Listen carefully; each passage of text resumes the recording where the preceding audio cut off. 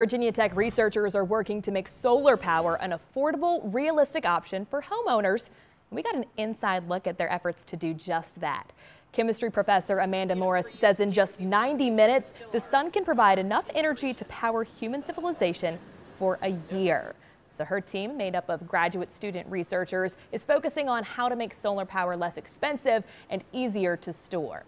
Having a technology that can provide the efficiency that is competitive with silicon but much cheaper in cost enables people like you and me to maybe think about actually putting solar panels on our home. And so that's really what I would like, is I'd like to allow people in the New River Valley to think about it and be able to make the investment where right now it's out of their reach.